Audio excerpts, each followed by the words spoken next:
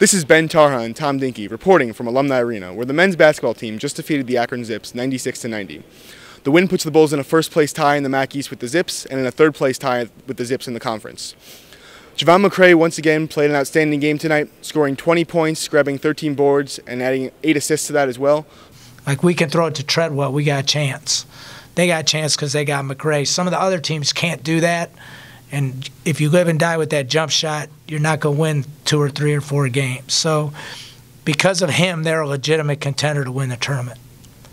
The Bulls also had 2 other 20-point scorers as well, in senior Josh Freelove, who scored 21, and Gerard Oldham, who scored 20.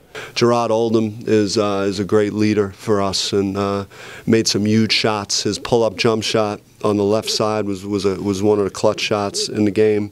Made another drive to his right hand that I thought was big, late in the game. So play a lot of hard games against a lot of good teams, and these guys bring it every game, and that's why we're able to get this win today.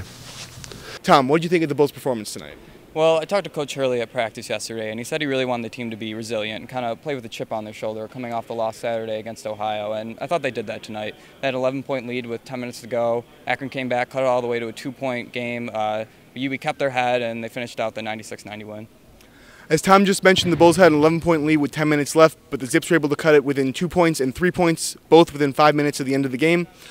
During both those occurrences, the Bulls were able to pick up the energy and incite the arena a little bit. Tom, what did you think of the atmosphere in the arena tonight? I thought it was great. True Blue was here. They were cheering the crowd on. This team really feeds off the energy at home. They're 11-1 now on the season. I think they just need to play the same way they do at home on the road. That's really the only thing they need to do going forward, as they're going to play on the road Saturday against Kent State.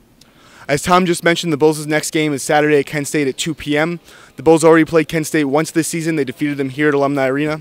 For The Spectrum, this is Ben Tarhan and Tom Dinky.